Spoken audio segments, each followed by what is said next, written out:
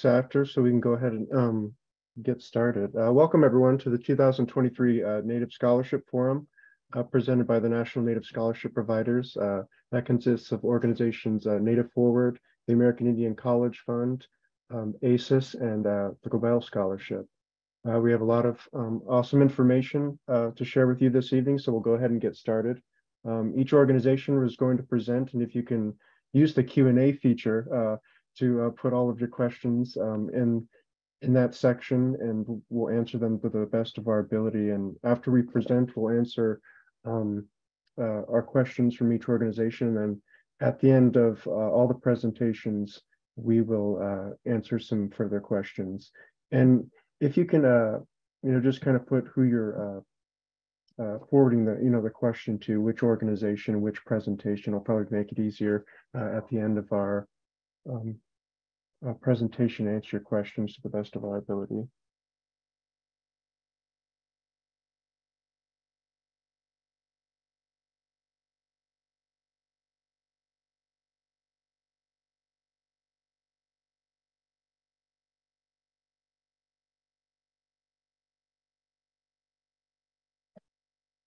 But I'm Ben Molzon, and I'm the Program Administrator for Engagement and Communications at the College Fund. And go ahead and share my screen.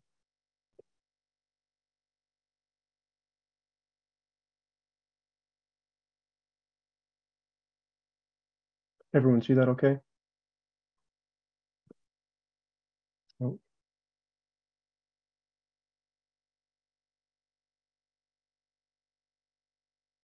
Let's see if that worked. I think that worked. So at the American Indian College Fund, we have one scholarship application.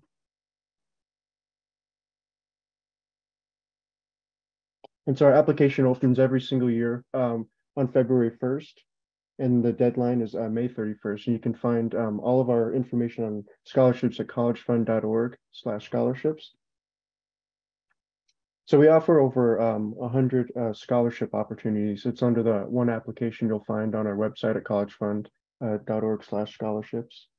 For eligibility, you have to be a U.S. citizen, a tribal member, or a descendant from one of your family members, maybe parents or grandparents, and then from a state or federally recognized tribe, and then a 2.0 GPA.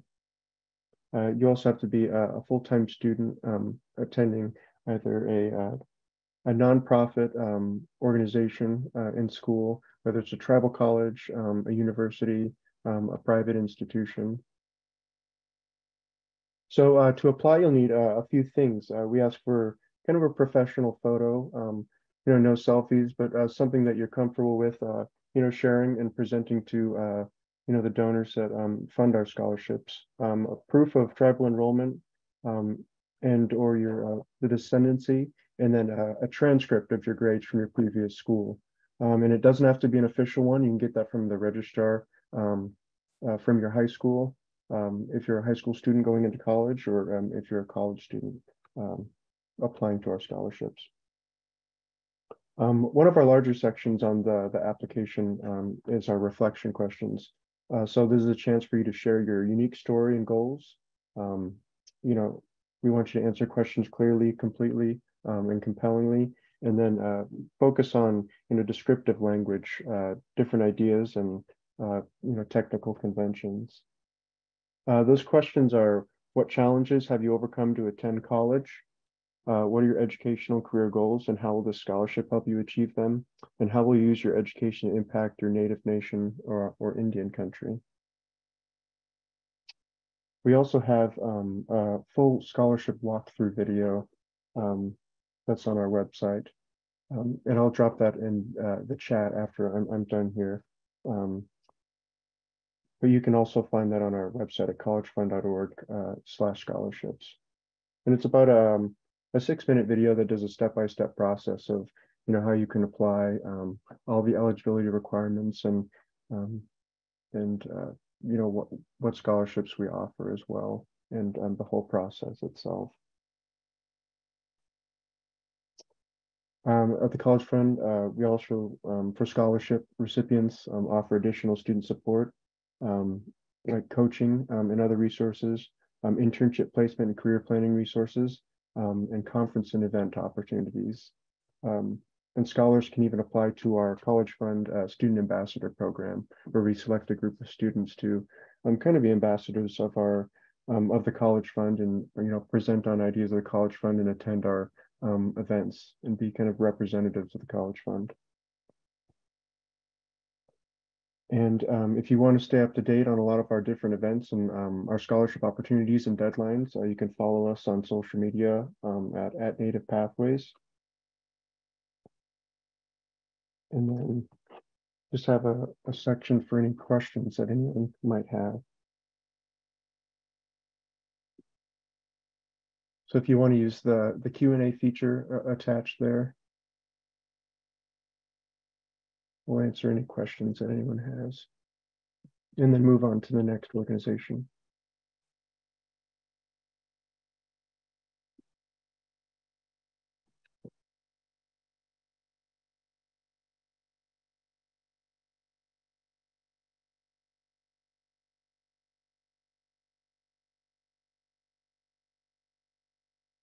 So again, the website is collegefund.org/scholarships. And a question came in, are any letter of recommendations needed? No, you don't need any letters of recommendation. If you applied for, so this scholarship cycle is for the fall 2023, spring 2024 school year. So if you applied, after February 1st, our application is for this this cycle. So yes, a recording will also be recording this session, and it'll be available to all registrants, and we'll send it out to you all.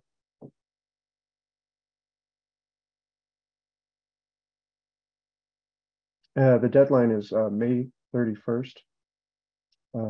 And again, you can find all of that at collegefund.org/scholarships.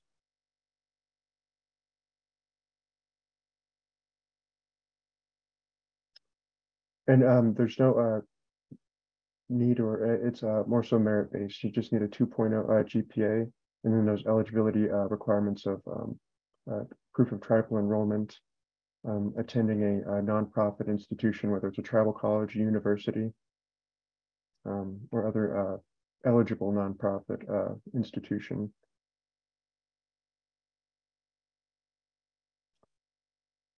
I see a few questions about opportunities of being granted the scholarships. The sooner you apply, the better for the scholarships. Our team does a process, and we have reviewers of the scholarships. But we do like when students apply as early as possible.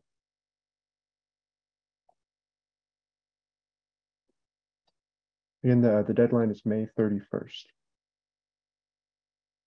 And it's also for the scholarships are for undergrads, and we also have scholarships for graduate students. So if you're getting your master's degree or you're in a doctorate program, we provide scholarships as well.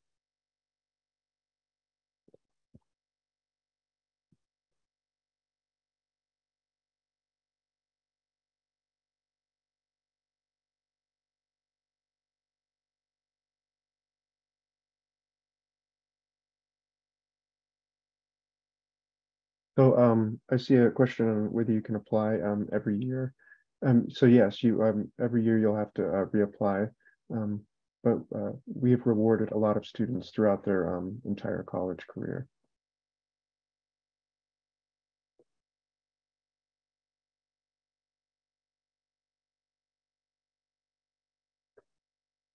I see questions coming in, and I will answer those as they keep coming in. But for the sake of time, let's move on to Native Forward, presented by Michael Bates, and their opportunities. But thank you, everyone. I'll keep answering all those questions in the chat. Thanks, Ben. Just get my screen shared here.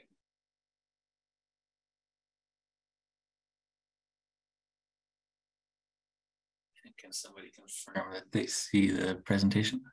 Yeah, I can see it. Good to go. Perfect. Thank you very much, Gabe. So my name is Michael Bates.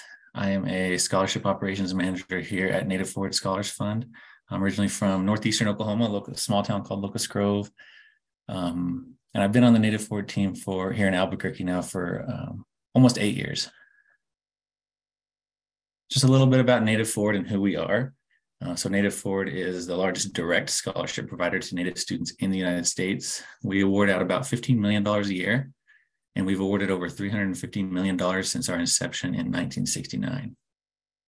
Throughout our 50 plus year history, we've awarded over 20,000 Native students from over 500 tribes in all 50 states. We've funded students at over 1,700 institutions all across the United States. And our scholarships range from $500 a year all the way up to $30,000 a year. And we support undergraduate, graduate, and professional degrees. Just a brief description here of our undergraduate scholarships. So we have over 40 scholarships here at Native Forward. Some of them are specific to where a student's from. Some of them are specific to a student's major, and some are not. Some are open to any student, Native student attending any school, as long as they're full-time and degree seeking. So it really depends on your specific situation on what you're eligible for, but I can say as a Native student, we have at least one scholarship you would be eligible for as long as you're enrolled full-time in the United States. And then here's a condensed list. This isn't all of them, but a condensed list of most of our graduate and professional opportunities. Again, we have something for every student here. It really just depends on your specific situation. I'll kind of go in more detail with that here in a moment. Before I move on to that, though, I want to briefly mention our other funding opportunities. And so here at Native Forward, we have other funding opportunities for Native students beyond simply scholarships to pay for or help pay for tuition or cost of attendance. We have our AISES funding, and that's for any student who's taking a graduate entrance or professional examination. So if a student's taking a teaching exam, a nursing exam, the GRE to get into graduate school or anything like that, the AISES funding is an opportunity for you to apply for that to help offset the costs of that test or exam. For students who do receive our BIE funding, we have professional exam funding as well as internship funding. And we also have a professional development opportunity for any students or educators in the STEM fields. For any students who would like to become a CPA, we have assistance to help pay for those exams. We have a student relief scholarship that we open each fall. And what that is to help students offset emergency costs. So it goes directly to the student, but it's for emergency situations. For any doctoral students out there, once you are in the final stage of your doctoral degree, we have some fellowships there to help offset those research costs. And that's just a kind of quick review of the other opportunities we do offer. But I'm going to go ahead and get into the scholarship information. So some important dates to keep in mind is January 1st. Our application for the academic year opens January 1st every year. And the deadline for the students is June 1st. So any student can be applying for our scholarships now, as long as you get everything submitted by June 1st. And then there's a few other things that you need as an applicant, and those things are due by July 15th. And that would be your financial need form, your tribal eligibility certificate, and your references. And I'll kind of go into more detail about the references here on this next slide. These are just some things to have handy while you're applying for the Native Forward scholarships to kind of speed the process up. Have a copy of your resume on hand, a photo of yourself, a copy of your most recent academic transcript, PDF preferred. The one thing to keep in mind when you submit the transcript is it does need to have your name, your institution's name or your school's name, and cumulative information. And the last thing is an email address for these 4 representatives: your tribal enrollment office, your financial aid office at your school, an academic reference, and a community reference. And the way our application works is you'll put the email address for each of these representatives, and the system will send them the form and they fill it out and it comes right back to your application. There's nothing for you to give them physically, just put their email address in, they receive the form and fill it out, and then we have access to their submission. The academic reference needs to be somebody who knows you very well academically, and then the community or leadership reference needs to be somebody who knows you well outside of school. It can also be a professor, advisor, or something like that, but they're going to have to speak more on your community involvement and leadership. And then there's just a couple of long response questions that we do include with the applications. So the first one is the personal statement. This is where you'll really talk about who you are, where you're from. Feel free to mention your tribal affiliation, introduce yourself in your native language if you so choose. Kind of talk about yourself here. What made you choose your career path or your educational path? Was there something in your life that impacted you, that made you want to go down that educational path that you're going down? Or is it something you just always wanted to do and had a passion for? Where you're going to school, and then be very clear in your message. And I would definitely recommend having someone proofread your response. And lastly, answer the whole question. A lot of these scholarship applications have questions with multiple parts. So be sure you answer every question being asked in the prompt. For us, your personal statement must be no more than 750 words, but we definitely recommend to exceed 500 to really get up there and share as much about you as you can as the applicant. Couple short answers we have. This is a chance for you to share your professional positions. It can be paid or unpaid employment and or internship opportunities, anything you've done as far as research goes there. And then also your community engagement and leadership roles. So for community engagement and leadership, I really recommend you sit down and really think about what you're involved in and what you do. It can be any organizations or special projects you've been organizing, you lead, helped implement, or even participated in. You don't have to be the lead for it to be considered community engagement or leadership. Definitely think about tribal activities, roles, and responsibilities. These are great examples of community engagement and leadership. Also family responsibilities. If you babysit your siblings or, help watch your brothers or sisters while mom and dad are at work or while your guardians are working, family responsibilities can also be included as a form of community engagement or leadership. And then there's the more traditional roles, Boys and Girls Club, research, any kind of food pantry you volunteer at, AISES, Able, Unity, National Society of Collegiate Scholars, anything that you are involved in as far as a club or organization goes as well. Lastly, there is what we call a bonus question. It's a more open-ended response. And I think the prompt actually says, is there anything else you would like to share that you did not have the chance to share in the previous questions? So really, when you look at your Native Forward application and you take a step back and look at everything you've responded with, is there anything that's not in there that you'd like to share to the reader, to the person who reads your application? This is a chance to really make yourself unique as a candidate and make your application stand out. It's really open-ended. Like I said, you can address any obstacles or challenges you've overcome. You can go into more detail about your passion for your career path or educational path. It's really just a chance for you to share anything you'd like. These are just some additional resources, but most everyone on this slide is here presenting tonight, so I'm going to go ahead and move on from that. Some contact information to keep in mind. There on the right side of the screen there, the phone number, as well as this email address, scholarships@nativeforward.org, if you have any questions at all along the way as you're applying for our scholarships. And our website, nativeforward.org, right there at the bottom of the screen, will get you to the application site. My direct email address is right there in the center of the screen, Michael, M-I-C-H-A-E-L, @nativeforward.org. I can help you with any application questions you may have or issues. And lastly, I want to share our social media here. The best way to keep up to date with Native Forward, as well as any opportunities we post about Native students, is by following us on social media. Follow Facebook, Native Forward Scholars Fund, Instagram, Native_Forward, or LinkedIn, Native Forward Scholars Fund. Our team really does as good as they can about posting any opportunities for Native students beyond just Native Forward. So I would definitely recommend following us on social media to always be in the know. And with that, I will open it up and monitor the chat for the Q&A feature for any questions you all may have. And then I'll answer a few questions out loud and then also respond to people via chat before I move on and pass it to the next presenter. You want to answer a couple? Yeah. All right. See, looks like this one, maybe I'm going to start here. What if I'm applying for an advanced standing graduate program and it starts in the summer? Will I be eligible for a scholarship? So in that situation, you would not be eligible for summer funding. You'd be eligible to begin receiving funding if you receive a Native Forward scholarship. You'd be eligible to begin receiving awards in the fall term. We don't have any summer start scholarships for students.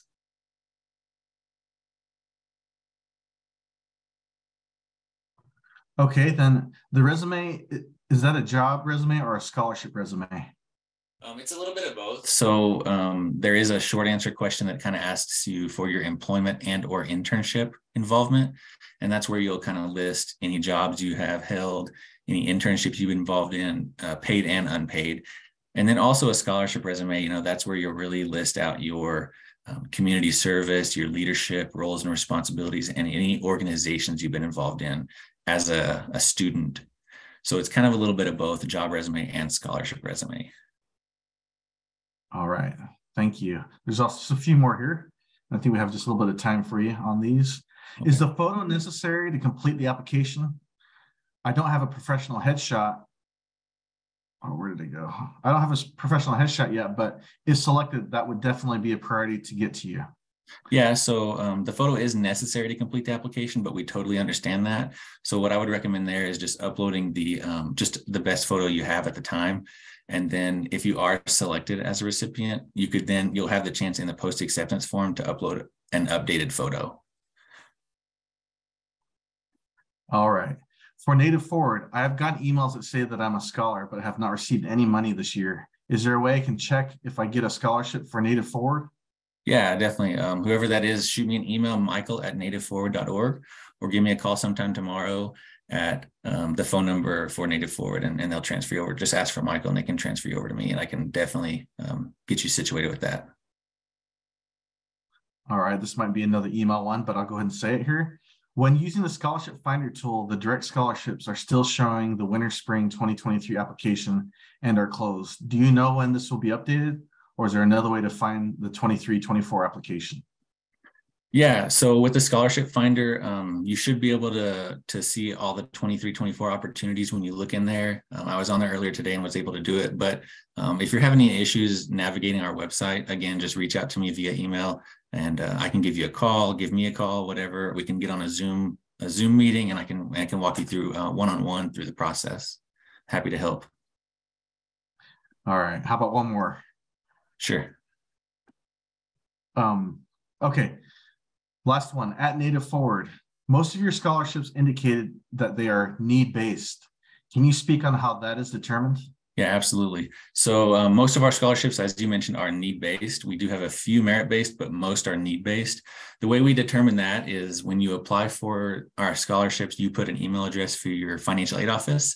The system sends them what we call a financial needs form, and they fill that out with your information. So your financial aid office does need access to your FAFSA for the academic year, and they then provide that information to Native Forward. And the way we typically determine need-based is we take cost of attendance, which is again reported by the financial aid office, and we subtract out the financial aid information that's reported by the financial aid office. If you're already receiving some tribal scholarships or private scholarships or anything like that. And then the difference is the need. And so every student is different. Even students at the same school have different needs. So there's really no way to say whether or not you have a need without really digging in and looking at an individual situation. Again, if you have any questions about whether or not you do have need, definitely reach out to me. I'm happy to help. But everyone's situation is a little different. Thanks, Michael. And there's a few more in there when you get. I'll just take that last one that just popped up real quick.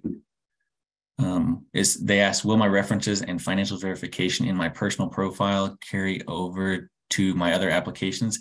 Yes. So when a student for Native Forward applications, when a student fills out what we call the Native Forward personal profile, that's what we call a common application. And so everything you input into the personal profile duplicates into your application. So say you're applying for 3 of our scholarships. Once you complete the personal profile and then you click into one of those 3 scholarship applications, you only then have to fill out the essay questions for each scholarship. Everything else will automatically be completed from your personal profile. So you don't have to type everything in more than once.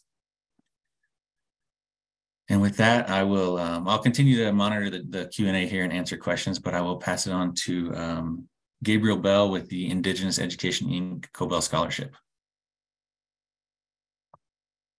All right, thank you, Michael.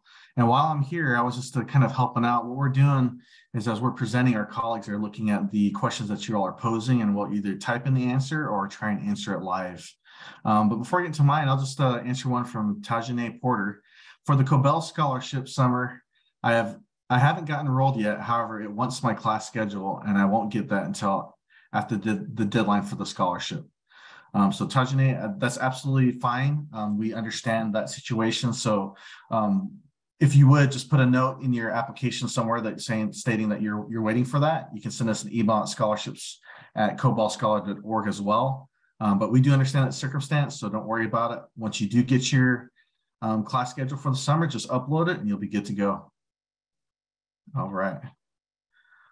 Well, I want to thank my colleagues from the different organizations that are on tonight. We have quite a bit of attendees, over 100 so far, and I know there's probably more than that out there. So I want to thank you all for joining us tonight. But let me go ahead and get into my presentation, and we'll get right in there. So let me know if you all can see that. Yeah, we can see it, Gabe. All right. Well, my name is Gabriel Bell. I'm with the Indigenous Education Incorporated, which administers the Cobell Scholarship. So at the very bottom of this front slide, you see cobellscholar.org. I want to encourage everybody that's listening to really jot down these websites that we're all sharing with you tonight. This is really where you can start some of the questions or answers to some of your questions if we can't get them tonight. So we have the College Fund, collegefund.org. We have nativeforward.org, cobellscholar.org, and also AISES.org, who will be sharing here in just a minute. But just a little quote there in the front slide here. I want these young people to understand the way the world works and to question everything that comes before them. And this is a quote by Eloise Cobell, whom this scholarship is named after, the Cobell Scholarship. Eloise was a member of the Blackfeet Nation. This picture is actually a photo of the Blackfeet Mountains, or the mountains near Blackfeet Reservation in Montana. And so we just want to open up with that quote. And if you might just reflect a little bit about that, it's good to think about what we're doing and to question everything that we encounter. This is kind of the place where Eloise Cobell operated from. And it's really kind of what started some of the endeavors that she partook in. So just a little bit about that. Again, Eloise Cobell. Again, Gabriel Bell, Director of Outreach. I am a member of the Cheyenne and Arapaho tribe in Oklahoma. I'm also born in Guam, so I'm Chamorro as well. I grew up in Oklahoma from 8th grade through college. I received a degree in mathematics at Oklahoma Baptist University, for those of you familiar. That's kind of a little bit about myself. If you need to reach me, you can reach me at gabriel.bell@cobellscholar.org. I'm happy to answer any questions that you all have. I also have a phone number there if you want to reach me. But as I'm going through these slides, I'm going to try not to talk too fast, but please pose any of your questions in the Q&A, and you can just put Cobell on the question just so I know how to answer that. Or if we get some live questions, we'll know that those are directed for me today. So I just want to thank you all for joining us. And please share this information with your family, friends. Let them know that there's scholarships out there, and all you got to do is get it there, check it out, Google it, go to our website, web links, it's all there. With this land acknowledgement, we're just going to take just a brief moment to think about the lands where you're at, where you're residing. The Indigenous Education Incorporated offices are located in Albuquerque, New Mexico, which is home of the Isleta and Sandia Pueblos.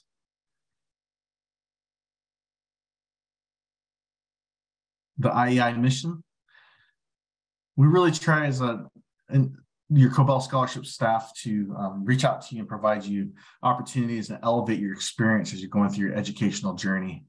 A little bit about what the IEI mission is all about. Again, Eloise Yellowbird woman, Pepion Cobell, is the reason for our existence with the Cobell Scholarship. She led a 15-year legal battle, a class action suit known as Cobell versus Salazar, which resulted in a $3.4 billion settlement, the largest of its kind by the U.S. government. and it was from her steadfast leadership in this class action suit and certainly sacrifices that she made over the years fighting this case, and in her leadership and her persistence ended in this opportunity. Picture to the right is President Obama congratulating her. Not too long after she had passed away, Eloise Cobell was also awarded the Presidential Medal of Freedom. But this is a little bit about Eloise Cobell. So getting into some of the scholarship requirements, here's some eligibility that you might look over. I want to let you know that, as with many of the other scholarship organizations tonight, I will let you know that the Cobell Scholarship is a highly competitive scholarship. So when you go to cobellscholar.org and you get in there and you check out the application itself, you'll see that it's lengthy. So we want to encourage you to make sure that you use all the time that you can to provide the best application in the system that you possibly can. And don't wait till the last minute. The deadline this year is the same as every year. It's March 31st, so it's right around the corner. We're in the month of March. So you can go to cobellscholar.org and start checking it out. But that first eligibility bar there is talking about being a high-achieving, engaged American Indian or Alaska Native, that you have the ability to express your leadership experience and community service experience to display your potential for success. And once you get into the application for the Cobell Scholarship, whether you're a senior in high school that's looking to get into college next academic year, or if you're a current college student, or if you're getting into grad school, you'll see in the questions that are asked in the application how we can glean some of that information. So it's going to be respective to your education level. If you're in high school, those opportunities will be specific to your grade level, your age level. So really do a great job to answer those questions in there. And they oftentimes will tie back to some articles about Eloise Cobell. So again, I encourage you to check it out. You must be an enrolled member of the U.S. federally recognized tribe in the country, be a degree-seeking full-time student at a nonprofit post-secondary institution. So again, if you're a high school senior, and you're looking at getting into college, this is a requirement you want to consider when you're looking at next academic year. Sometimes programs you might get into are not necessarily degree seeking. Some of the institutions, colleges, universities that you're looking at might be for-profit. So make sure you look at that. For the Cobell Scholarship, you must be degree seeking at a nonprofit post-secondary institution. As with another scholarship that was mentioned tonight, the Cobell Scholarship is not renewable, so you can apply every year. I will say if you're applying again or a returning scholar, that the questions may be just a little bit different. The application process may be just a little bit shorter, but the same still exists, that you must submit it on time, well in advance of the March 31st deadline. The selection process will take place after the deadline is passed, and we will provide funding in a merit-based / unmet need basis. And here's kind of probably the most important information that you might be looking for. So I'm going to go through it one by one. The Cobell Scholarship does provide funding for vocational certificates, vocational programs. So if that's something that you're looking at, or if you have family or friends that are getting to a vocational trade, let them know that they can apply. You can apply for the vocational scholarship year-round. Should you apply and get accepted, you can receive up to $5,000. And we do incentivize returning scholars that apply again. You can get $6,000, and that can go up. For the vocational scholarship opportunity, we do offer funding during the summer as well, $2,500.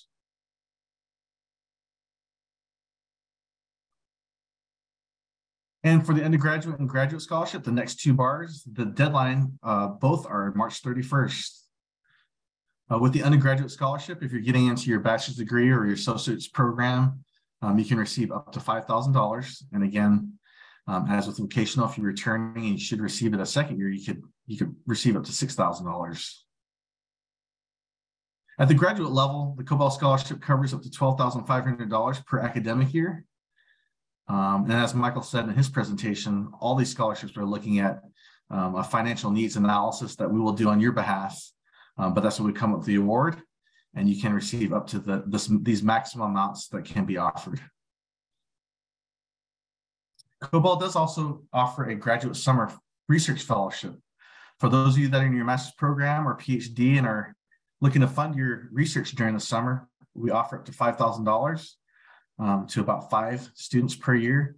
This opportunity goes from September 1 and the application closes January 10th. So this academic year is already done. But if you're looking at that in the future, consider that with cobellscholar.org and apply for the Graduate Summer Research Fellowship. The last 2 bars at the bottom talk about the undergraduate and graduate summer application opportunities. So you can receive up to $2,500 for the summer term. I know this is something that a lot of students look at and sometimes need funding for the summer. Sometimes they need that summer term to graduate, and $2,500 is available should you decide to apply, again, at cobellscholar.org. This application runs from February 15th to May 4th. So this is actually still open currently. And just a little bit about the process. The Cobell Scholarship works in what we call AISES, the Online Application and Scholarship Information System. And with just a couple minutes that I have left, or 1 or 2, I just want to share with you all, once you get into the AISES platform, the Online Application and Scholarship Information System, you'll just go through a really straightforward process. These bullet points here, you're going to start with creating a profile, which just gathers your basic demographic information. You will complete an eligibility form, which is a 1-page online form, which will allow the AISES system to match you to available opportunities based on that information. And then once you get access to those opportunity-specific applications, you can always go back into AISES, log in, and then access whatever opportunity you've been matched with and start the application there. Again, it's in March now, so the undergraduate and graduate opportunities will have a deadline on March 31st. We highly encourage you to go in there and start that process now. And that's what I wanted to mention so far on this slide, and I'll actually conclude here in just a second so we can have maybe a couple minutes for questions. But the last few things are, in this process, we do request the following items: transcripts and course enrollment. However, the Cobell Scholarship team will follow up with your institution for their financial needs analysis, as well as a tribal enrollment verification from your respective tribe. So with that, I'm going to go ahead and conclude my portion and see if there's any questions out there.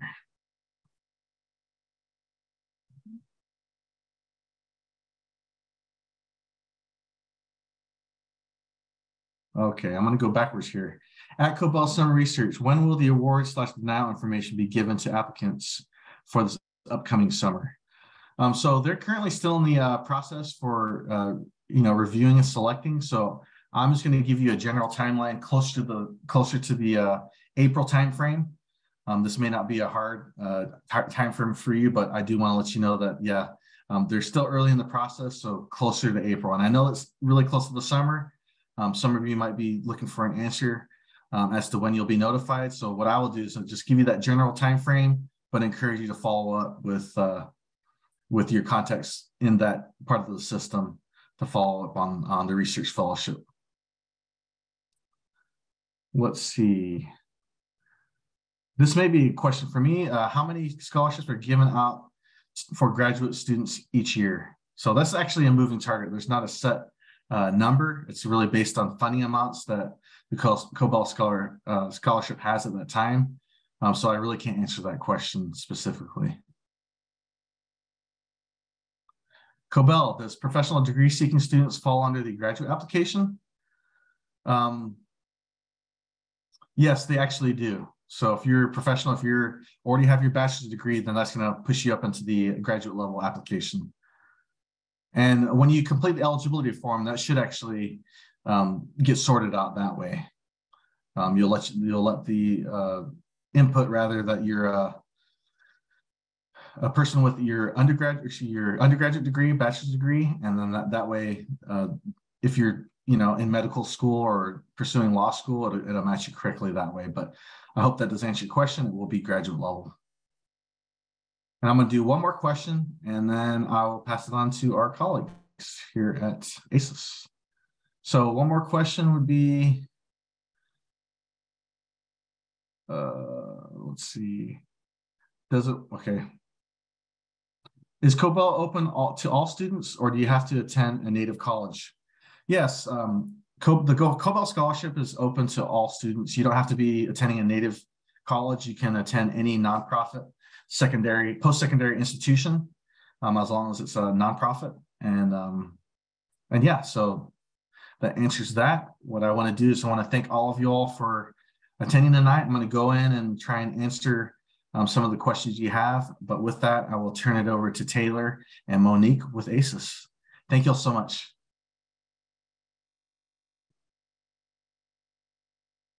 Taylor Kingsbury, Hello, everyone. My name is Taylor Kingsbury. I am the program officer for AISES, and you will see Monique on the screen as well. She is our program manager, and she'll actually be monitoring the questions so we can kind of keep this going and answering our AISES-specific questions. So I will share my screen now. Okay.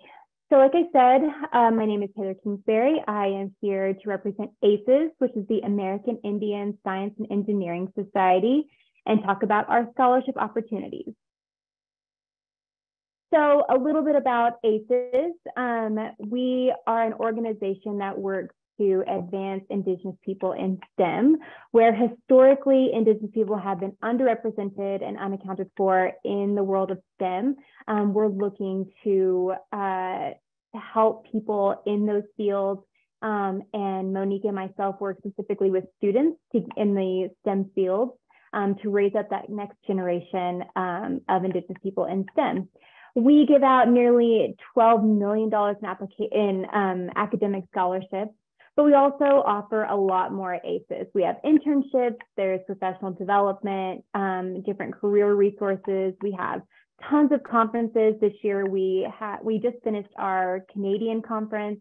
We have summits, and we have a lot of PK through 12 programming as well. So our team specifically that works with scholarships, our director is Dr. Johnny Pula. He's traveling right now, so he's not here. And then there's me, I'm the program officer, and then Monique, and our emails are right there. You can also find us on the staff page at AISES.org. So to get into our scholarships that we have, AISES works with a lot of funders each year to facilitate scholarships. So this year, we have a number of new ones, as well as our returning Old Faithful. A.T. Anderson is our biggest scholarship opportunity because it encompasses all STEM fields.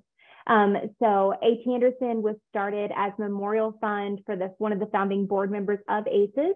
A lot of small funding opportunities go into that one scholarship. And we actually facilitate that in-house, whereas our other scholarships are facilitated by our funders.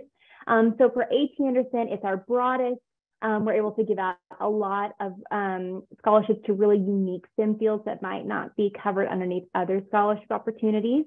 So A.T. Anderson, if you log on to AISES, if you get matched with scholarships, you'll probably get matched to A.T. Anderson. And if you didn't, you should reach out to us because you probably should have been matched to it. We have Aristocrat. The Apple Pathways Academy is new this year. Last year, it was just the Apple Scholarship. And this year, it's the Pathways Academy. So when you log on to AISES, which we'll talk about, and you get matched with Apple, the application actually isn't on AISES. You'll get a link to click on, and it's going to take you to another platform. And this platform is where you're going to apply. Apple's doing all of the administrating for this new academy because it's not just a financial scholarship. There's also mentoring opportunities, travel opportunities, a lot of career coaching. So if you're interested in that, definitely check it out. But just so you know, when you're going through that application process, you're going to be working with Apple directly, not AISES. But it's a great opportunity. It's a very substantial scholarship. So if you're interested in it, definitely check it out. And there's information on our website about it as well. We have 3M, that's for incoming freshmen only. ARDC, BNSF, which is renewable each year. BNSF models a cohort, and we'll talk about that a little bit more. We have Chevron, ESA, ExxonMobil, which is only for research funding. So if you're doing summer research, that's all it funds. It isn't an academic scholarship. It's just for research. GeoComply, Intel, we have Native Next Gen, which is our freshman only Intel scholarship, Growing the Legacy undergrad, and then Growing the Legacy graduate.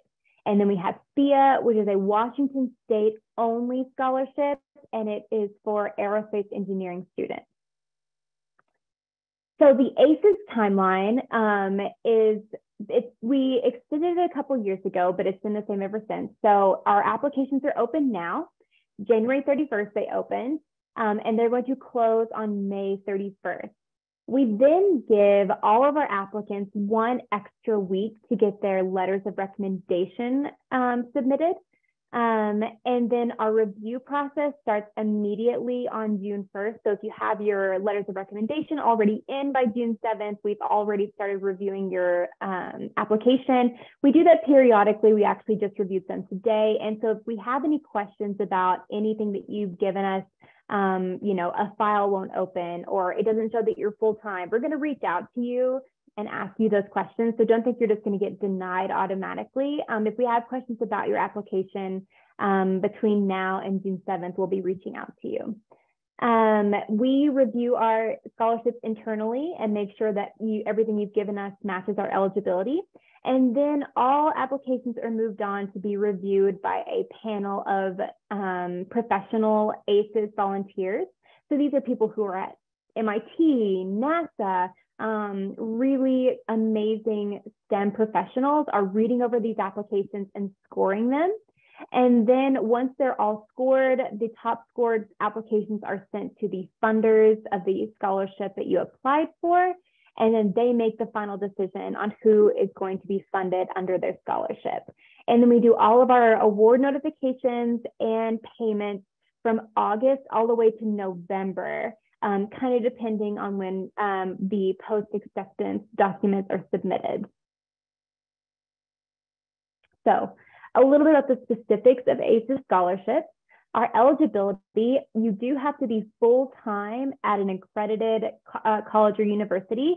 That can be a 2-year or 4-year, but it must be accredited and you must be full-time. So an undergrad full-time, a graduate full-time, PhD program full-time.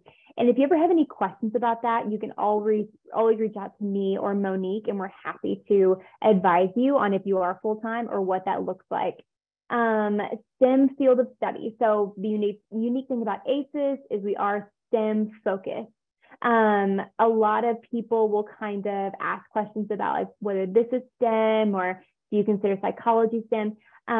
We go by the Department of Interior or the Department of Education actually has a list of STEM recognized fields, and that is what we go by. So if you ever have any questions, you can reach out to us. We're happy to answer any questions about your field of study if it is considered STEM. A lot of our funders set the field of study they want for their scholarship based on kind of what their business is. So if we're looking at like Intel, you're going to see a lot of computer engineering is going to be matched with Intel, or they have some neuroscience that's going to be matched with Intel.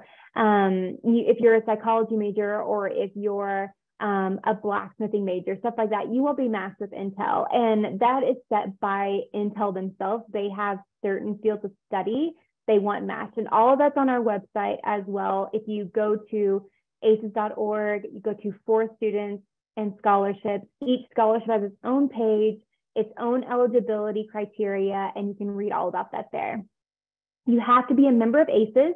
It's free for students. It's a really great resource. If you are a STEM major, if your goal in life is to be a scientist or something in STEM, sign up to be an AISES member. You're going to get so many more opportunities besides just scholarships. You're going to get internship notifications, like different webinars. There's chapters at colleges that have meetups. It's a really great way to get connected to other Indigenous people in STEM. Your GPA, we do ask for a 3.0. That's what we consider good academic standing. Now, if you have a 2.0 and you've really been working to get that up, we totally understand, and a lot of our funders understand that people have bad semesters, or sometimes classes don't go the way they want, or you had to drop out one semester. We totally understand that. So if you do have a lower than 3.0 GPA, even though we have that on our website, apply for AISES, apply for our scholarships. It's not something that we're going to turn away your application for. And we ultimately let the funders decide that. A lot of them do not, they really don't go under 2.0. We don't award really under 2.0, but if you have like a 2.5, it's a really good chance that you will still be considered for a scholarship. Tribal citizenship or descendancy. We do ask that you show us identification for tribal citizenship, or if you are a descendant that isn't enrolled, but you're a descendant of an enrolled member, you can use things like birth certificates. You can use, and like birth certificates is a really good one to use, and then to show your relation to someone who was enrolled. Just so you know, we do not take things like 23andMe or any kind of DNA matching that shows that you are such a percentage of Native American. Like, we don't take that. You have to show direct descendancy or your tribal citizenship. Non-renewable. So every year you have to apply for AISES scholarships. There's only 2 that work as a renewed scholarship. And that's BNSF and SPIA. And when you get awarded those, we go over that process with you. But all the other ones are not automatically renewed for the next year. So you do need to reapply.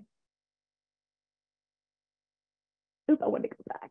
There we go. Application. So our application, we actually partner with Cobell. We are on AISES as well. And when you sign up for Cobell scholarships and you get matched, you're going to be probably matched with AISES if you are a STEM major. So once you go through your application profile and you get matched, our applications, there is an application for every scholarship. So if you want to apply for Intel and you also get matched for 3M, you do have to apply for each one individually. It isn't that you get matched, you do one application and it multiplies to all of them. You have to do one per one.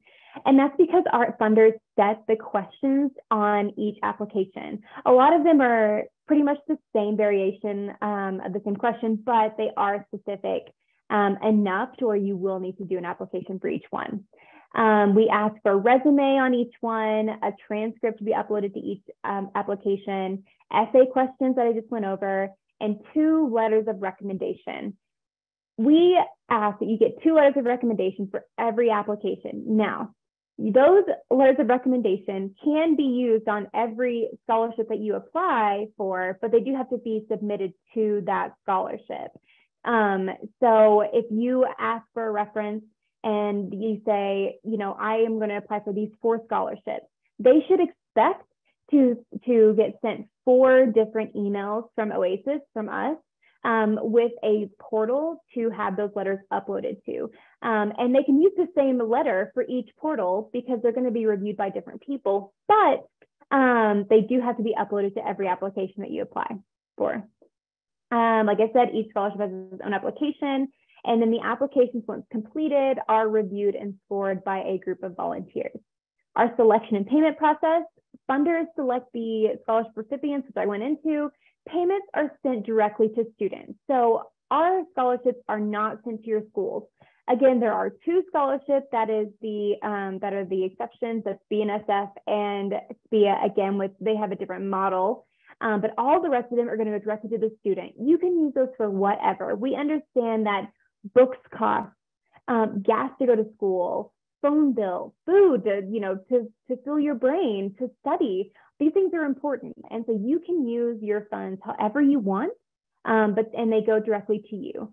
And they are split between 2 payments. So if you get a $2,000 scholarship, you're going to get $1,000 in the fall. And then in the spring, you will send us your grades for the fall and your new class schedule for the spring, and then you will get your other $1,000. So tips and tricks for applying for AISES scholarships. The first is start your applications early.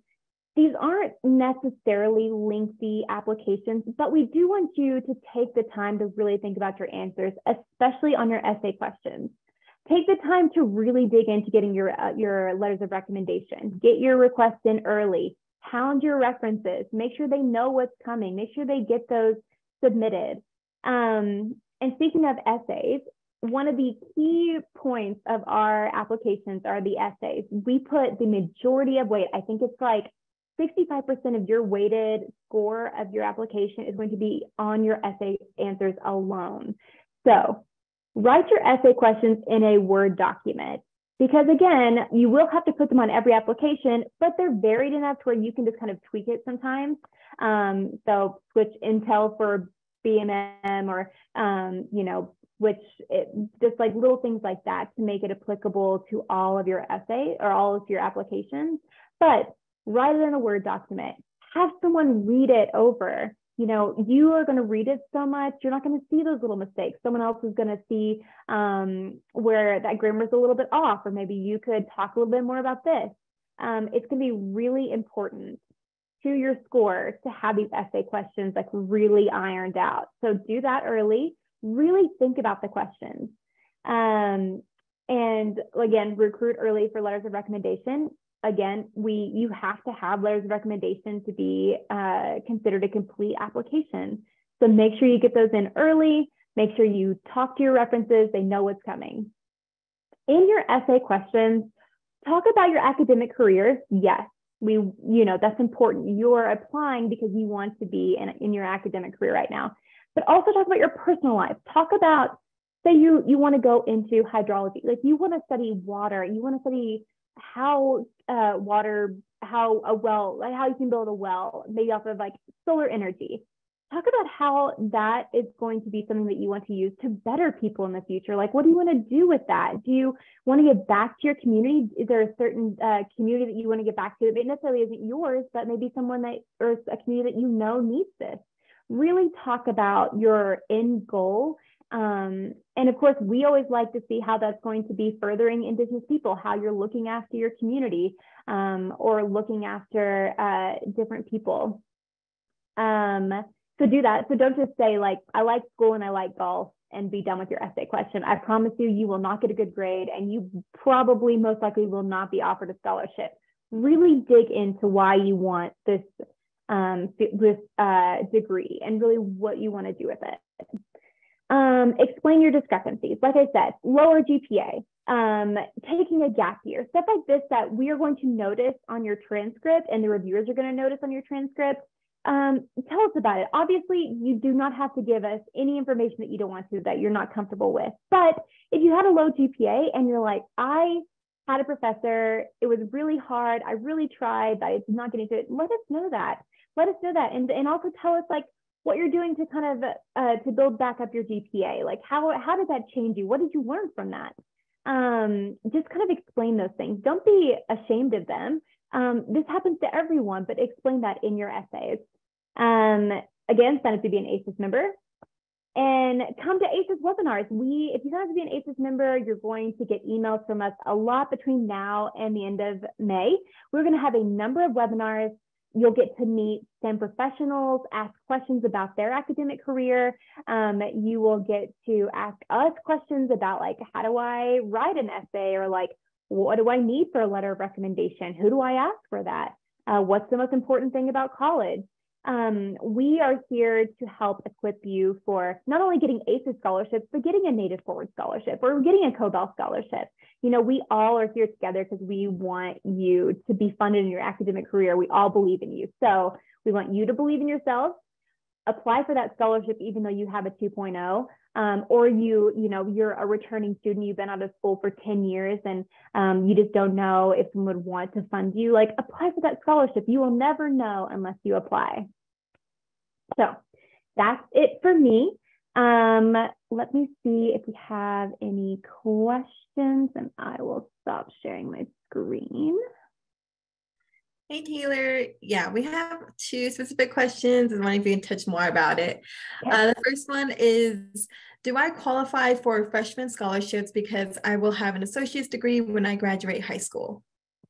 If you're going to be classified at your university in the fall as a freshman, then yes, you can apply for freshman only scholarships, but your classification must be a freshman. So if you have enough credits to be considered a sophomore in college and you go apply or you get accepted into your next university or college and you're going to be a sophomore, you cannot. But if you're still qualified, still classified as a freshman, then yes, you can apply. Awesome, thanks. And then another one is, as a political science PhD student using data science, machine learning, etc., am I eligible to join AISES? Yes, definitely. Definitely join AISES.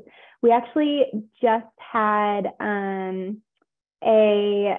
we had someone come and talk about data science. Oh, she works now for IBM. She came and talked about data science and how she was an Intel graduate scholar and now is working as a data scientist at IBM. So definitely do that. And, you know, even we have a lot of members at AISES who are not STEM related. I do not have a STEM background. I have a law background, but I still benefit a lot from the information AISES has. There's a lot, if you're like science curious, you know, I consider myself a science enthusiast. And so I love hearing about these talks. So if you're interested in it, definitely look into it and definitely apply to be a member. I mean, it's free, so why not?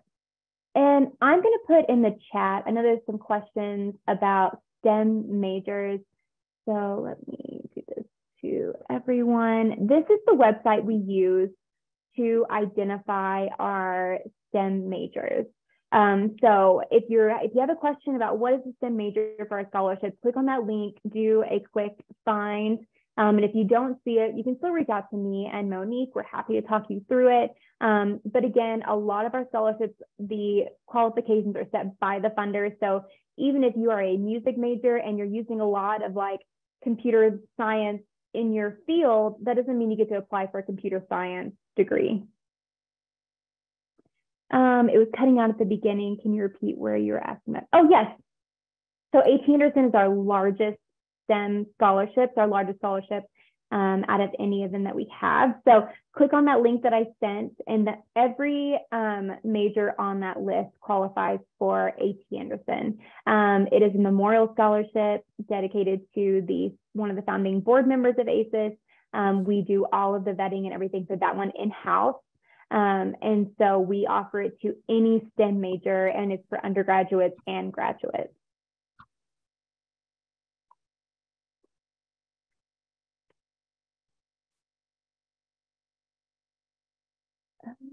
Okay.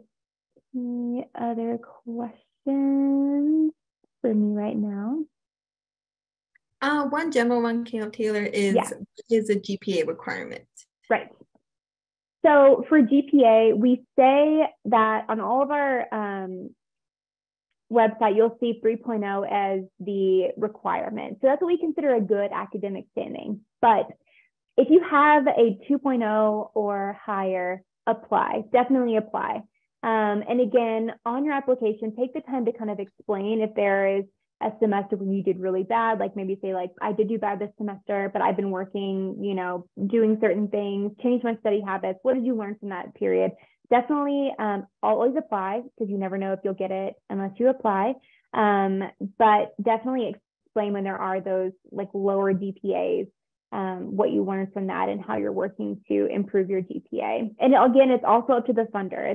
Some funders are really in on the GPA, and some of them are not.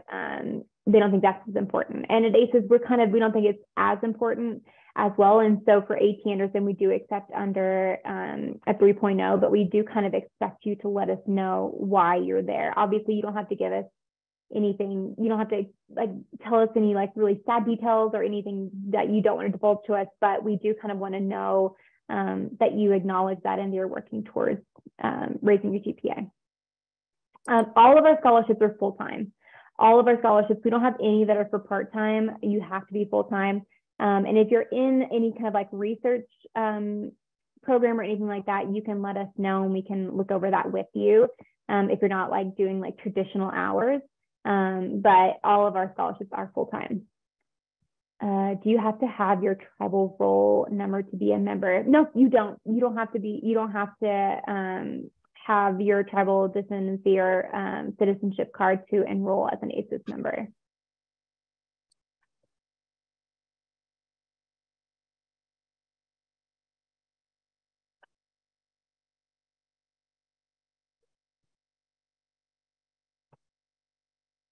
Oh yeah, Monique, will you put the just in general scholarship webpage up on the chat, and then people can go to that, just the AISES.org scholarship page. And then anyone has any questions about that, all of the scholarships have their own webpage. And that will probably be it for Monique and myself.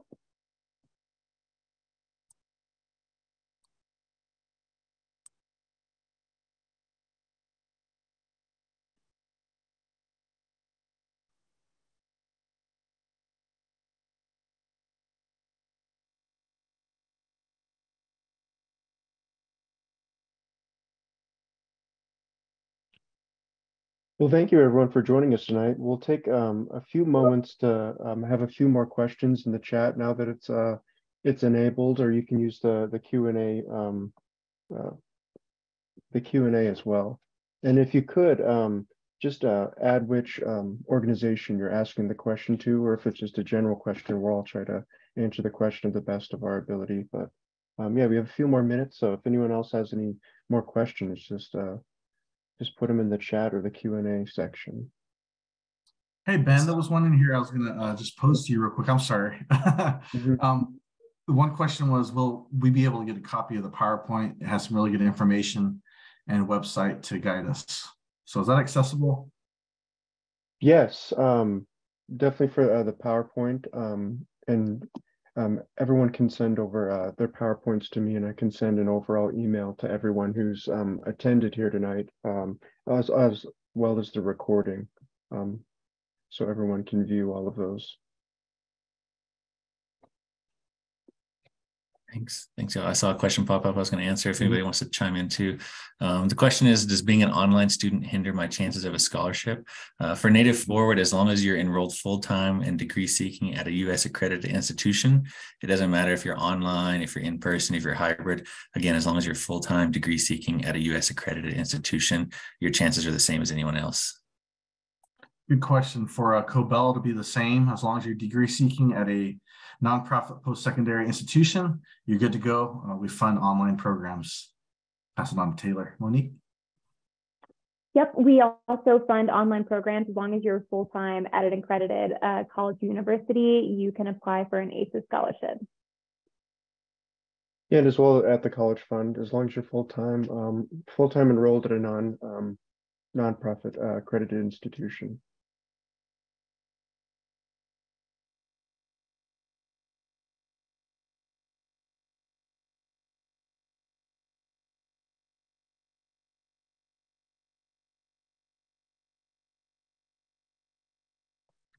There are a lot of good questions in here. I'm just kind of going through.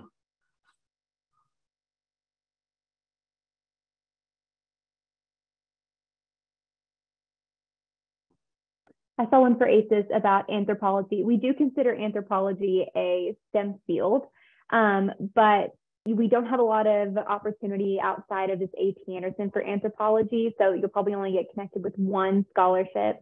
But we do have an internship that likes anthropology as a field of study. So if you're interested in an internship, BPA has an anthropology specific and archaeology specific internship. So if you go on AISES, you'll probably get matched to BPA as well as A.T. Anderson. I'm going to jump in. I saw another one specific to Native Forward, but I'm sure anyone else could answer specific to their organization.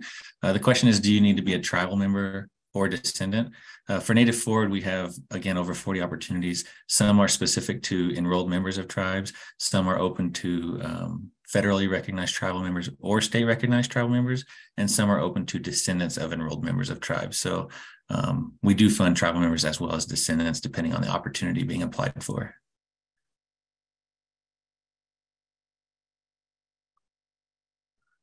And then I see one here for Cobell. Crystal Gomez at Cobell. If we applied previously but were not awarded, is someone available to go over our previous is someone available to go over our previous application? And that answer is no. We can't actually go in and access that to that degree. So you can, and you can always go back in and look at your questions and improve on those, the answers to the questions that you provided, and improve your application that way. So that answers that question. Thank you.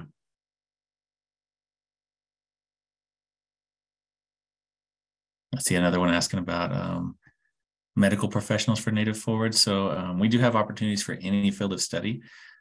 So a lot of our opportunities don't specifically say it's for law school or med school. It just says it's open to any field of study. So keep that in mind when you're doing that scholarship matching. It doesn't necessarily have to say law school, medical school, pharmacy school. If it says it funds any field of study, you can definitely apply for that as long as it's for the correct educational level, undergraduate versus graduate or professional. So we do have opportunities for med school, law school, any field of study.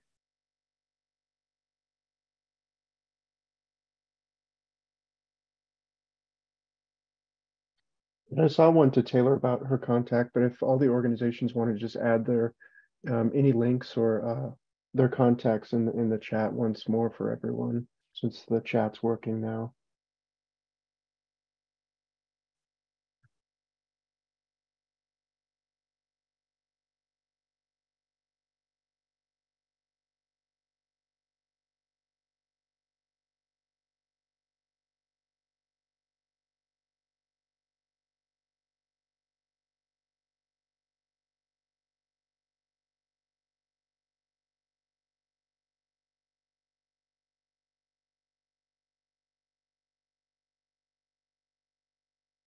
I do also want to mention for folks that I know that for other organizations that have some really nifty resource videos, there are some Cobell scholarship application resource videos also available at cobellscholar.org. So I just wanted to mention that to you all. It will take you through the whole application process step by step. So I encourage you to check that out. As a matter of fact, if you go to cobellscholar.org, there are two buttons right on the front screen, and one of them is the resource videos.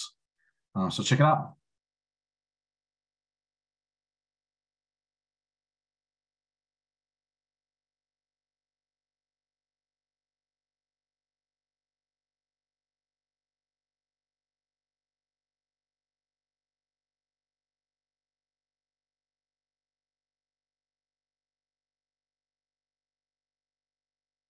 I see a question here about a student who's not need-based.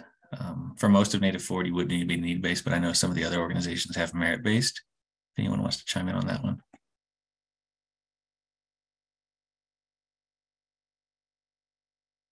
I will say for Cobell, they are we have merit-based. Our scholarship is a merit-based scholarship.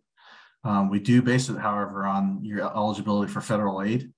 I do encourage you, once you get to that point in the application process, just to ensure that you're in conversation with your financial aid office, that you've, of course, completed your FAFSA for the academic year, and that's already done and sent to your institution.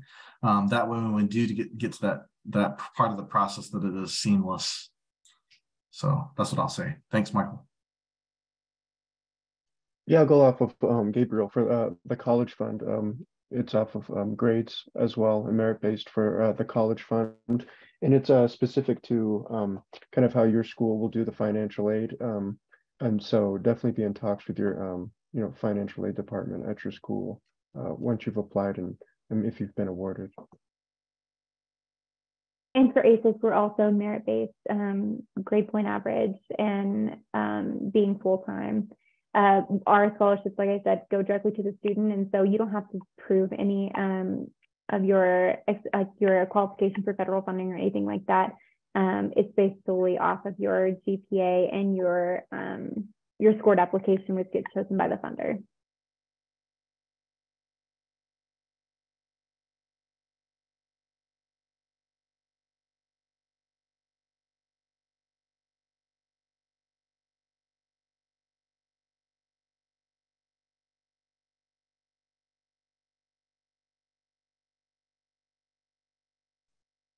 I see one about Do all the organizations follow up with previous scholars or encouraged to reapply after completion of degrees? So for the College Fund, we definitely try to fund students throughout their college careers, especially if they're going into graduate programs as well, since we have graduate scholarships.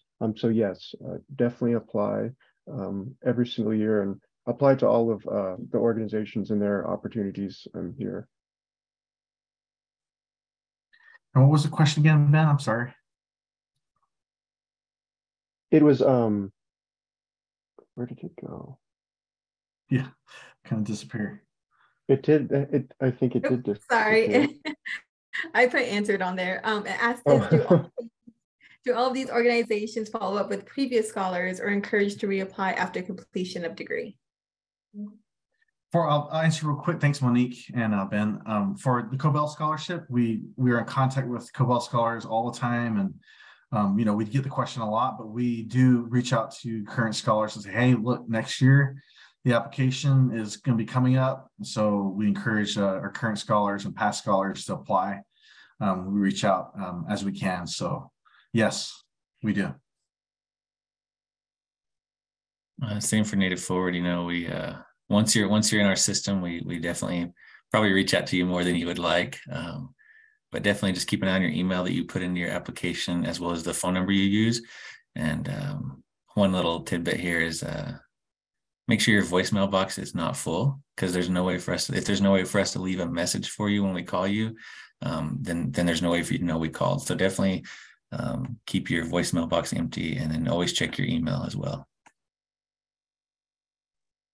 Same thing for AISES, and we definitely encourage you to reapply for scholarships if you're finishing your undergrad and going into your graduate. We have those opportunities, or your PhD as well. And so definitely, as long as you're on your academic track, check out AISES, and you're in a STEM field, of course. Yes, please keep your email updated. We had somebody that we've been reaching out to pretty regularly, and after a handful of communications, it was found out that they had changed their email address. They're no longer check that one. So please have an updated email address. If you're changing, reach out to your Cobell Scholarship team, which is us here at cobellscholars.org, and make sure that you have updated information so that we can contact you there. And we're sending it all the time, like Michael and Taylor were mentioning. Thank you. Another one would be for any high school students, if you're applying for scholarships and you're using your high school email address, do keep in mind that a lot of the high schools will cut you off as soon as you walk across that stage. So if we try to reach out to you on that email, we won't be able to reach you. So be sure to use a personal email address for that.